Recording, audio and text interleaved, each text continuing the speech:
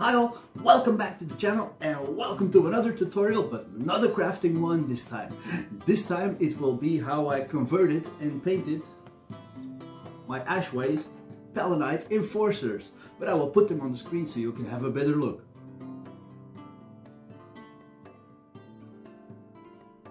You see, pretty cool, pretty easy, and without further ado, let's do this! Come on! Alright my friends, building time. So I'm gonna build the body as normal, but not the arms, weapons or head just yet. So just pick one. I'm gonna add some details to the base, setting him on a piece of cork to represent a rock. Now good head options are breeding mask figures like Genestealer cultist, Chaos Space Marines and Skitarii Rangers. Now I'm gonna take this one as it is bald, just like mine. And I'm gonna cut the loincloth above the belt from this Chaos Space Marine, and I'm also gonna use a chainsword arm. Also from the Chaos Space Marines, they have plenty of extras. Now pick out a cool looking gun. And I want my Enforcer to have bare arms, so I'm going to slice off the hand that's holding the chainsword. Just take a knife to it, but go slowly, go gently. Take a little bit of a nail file and sand it down. Now I'm gonna take the arm that I want to use to hold the chainsword, and I'm gonna cut the hand off so I can attach it to the sword. Could be that you have to sand it down a bit to make it fit. Now do the same for the torso, cut it above the belt. And then start to scrape the excess on the inside to make it fit better to the Enforcer's torso. Could be that you can sand it down a little bit. Now dry fit before gluing. And once I'm happy, I'm attaching this with plastic glue. Now don't worry about the bits sticking out or that it does not look right. I'm going to glue holsters and grenades and all that goody stuff to the side of the model. But yeah, looking cool so far. Alright, so file down and sand the head so that it matches nicely with the figure.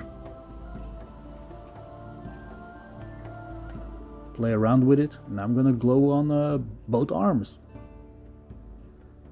Just using plastic glue, and he looks awesome to me. Nice. Now I did a couple of them, so pick a pose in the model that you like, that you think that looks cool, and begin by attaching pouches, grenades and stuff like that. And as you can see, I did a couple of them. And here is one that I already primed black. Now the tattered ropes that is hanging on the back of him is basically just from some Nighthaunt kits that came with the Mortal Realms magazine. They make for awesome tattered ropes. Now add sand or texture to the base before priming him black. Now this is how I painted him. It won't win you any awards, but I'm happy with it. But before we get into painting, please, one moment of your precious time. Hey guys, hope you're enjoying the video so far, and here's a quick reminder to please leave a like, comment, subscribe, hit the bell notification, or share this video with somebody who you think might like my stuff. And also a quick word from this video's sponsor. The Spelfanaut, my local gaming store in Mechelen. Now if you are from or visiting Belgium, be sure to swing by their store. It is my friendly local gaming store where I bought my models, where I buy all my models. And these guys are kind enough to sponsor my channel, so many thanks to the Spelfanaut, and be sure to visit his awesome store if you are ever in the area. Anything from roleplay to war games, card games to board games, this is your go-to place in Belgium. Thank you Spelfanaut for sponsoring this video. Now let's get back to painting an Ash Waste Enforcer. And here he is, primed black, looking cool. A nice Palanite Enforcer for the Ash Waste. Now I'm going to use Xandri Dust to pick out all the cloth parts, including his pants and the shirt that he's wearing. You can see it underneath his neck. So you will need 2 thin coats for this, because it's a rather thin paint. So here he is, 2 thin coats later. Now I'm gonna use Cadian flesh on the skin, or whatever color you would like your skin to be. Now I'm using Cadian flesh here. Also don't forget the head, the arms. well, basically any flesh area. And you will also need 2 coats of this as well. Now I'm going to use Dark Reaper for the armor panels. I'm simply painting the armor the same way like my regular Enforcers. You could do this with a camo pattern or any pattern that you like, but I'm sticking with the regular Palanite Enforcers color. And also do the shin guards, the knee guards, and I'm also painting the back and the gloves with the same Dark Reaper color.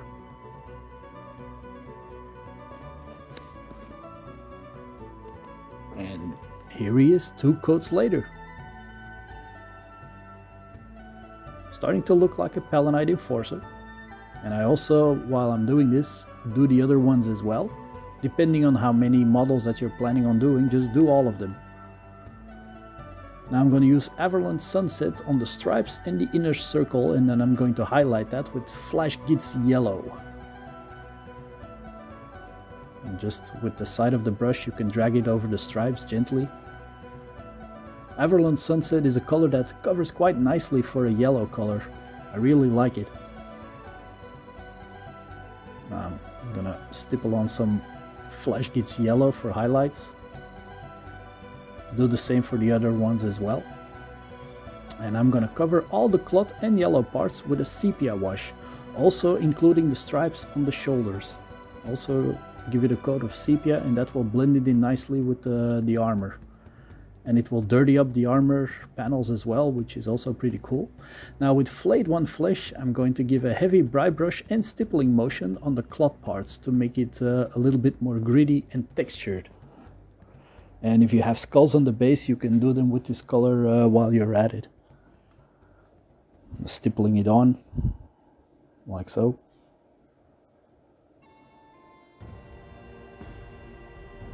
Be careful, any mistakes that you make can be tidied up later, so no worries. So here you can see the textured look of the cloth, and I'm very happy with this. Now let's do some camo. So mixing up 4 parts of Rackard Flesh to 2 parts of Lauren Green here. You can make it a little bit wet, just start by mixing and getting this dirty green-gray color. And I'm gonna paint in some stripes running diagonally both upwards and downwards to create a little bit of a camo pattern. I know it's very light, but that's what I'm going for.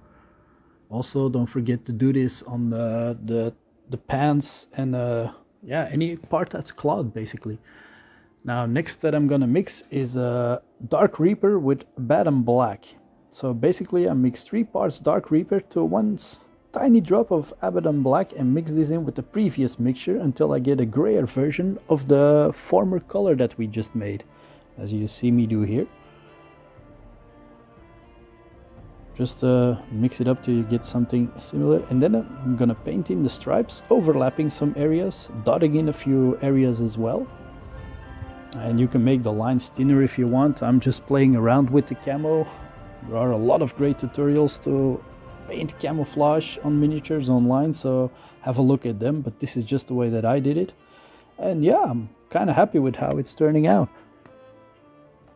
Now I'm also stippling in some black dots on the camo, and I will also paint the belt in black as well. And also started by dotting in some Corax white inside of the black and at random spots on the camo. Just like the look of it. I'm going to use a lead belcher on all the metallic parts.